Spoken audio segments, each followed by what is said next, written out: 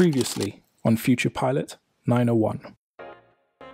2 lessons ago, when my circuit session got cancelled, my instructor gave me a list of things to do before I could go on my first solo. So this year, that was my big goal, to go first solo. It's the first time you get to taxi onto the runway without your instructor sitting next to you to give you tips on the flight or to be your safety net. Here we go. I'm happy to go around on this one. I don't feel stabilised. Engine failure. Yeah, well done. Thank you. Chill out, mate.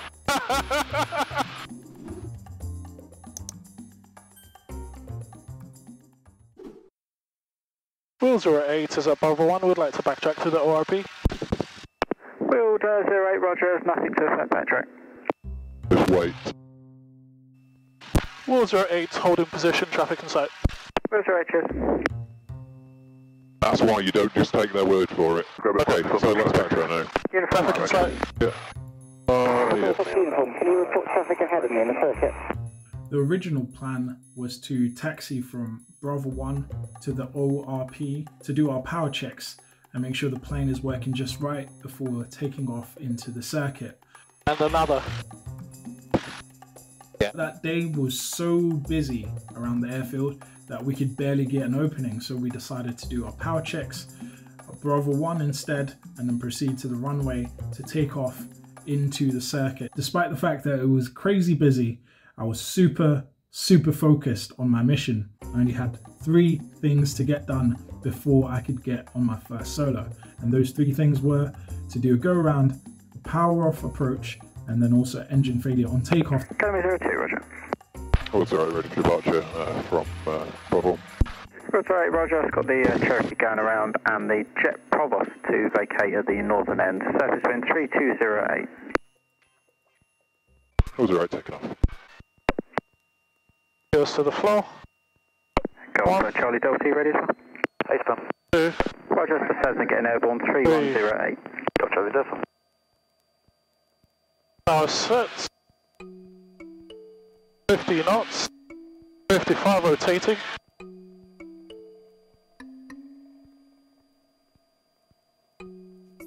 Aiming for 65. The first 2 circuits were just standard circuits. I was flying with a different instructor than usual, so I was keen to show him that my general handling was on point.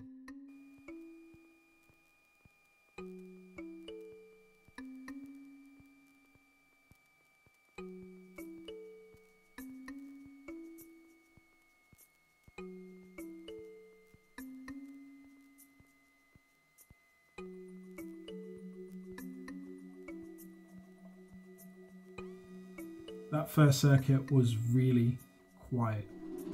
So next time, hopefully he trusts me a bit more to let me do it. Just let me fly the damn plane, bro. Especially if you're working towards your first solo, what you want your instructor to be doing is absolutely nothing, because they can see that they don't need to step in because you've got it, which gives them more confidence to let you go solo. So I was off to a great start. Coming in for my second landing, I was way off the center line. There's a runway. Yeah. I'm happy to go around on this one. Why is that? Because I'm not happy. I don't feel stabilised. Good decision. Roger, thanks.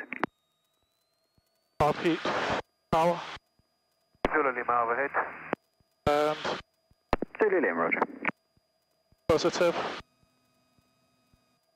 Wheel 08 going around. Roger.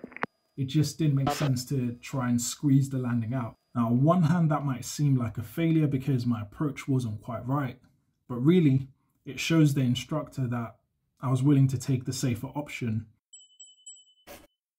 The courage steps before Rich. One of the things I really like about this instructor is he's got a way of catching me off guard. So when I least expected it, Traffic in sight. Engine failure. he pulled the power out to simulate engine failure. Oh, it's alright. So, glide approach, contact 1 ahead. Wheeled 08, roger. Mixture off. I'm not actually going to do it. Yeah, good. I'm good for Mags would go off.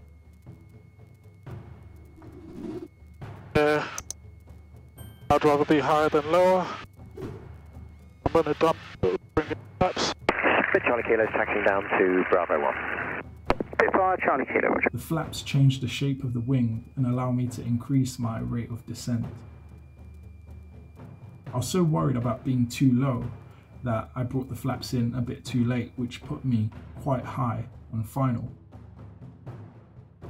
But because of the length of the runway, I was never really in trouble. Ahead of me, there was traffic taking a little while to vacate, so in the end, my instructor said, Go around. Consider solid with or Water 8 going around. I'll eat. And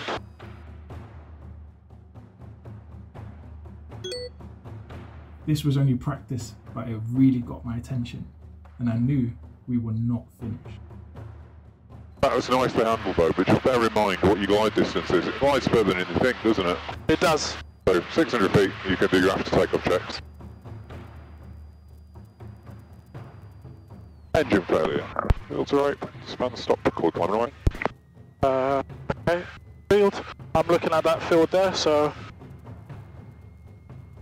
I don't know if that was blocked, but wheel to right fan stop. mixture. Yeah. Okay, good, go around. Going around. I'll be gone. Filter right, climbing away. 08, roger. Yeah, well done. Thank you. Right, roger. Chill out, mate.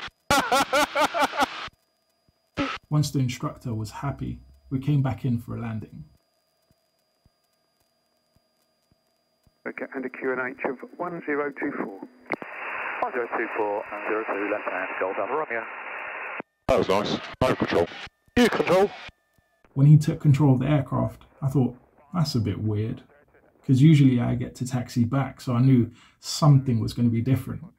And then he said, Okay, how you feeling? Feeling good? Good. You're going to go solo. Okay.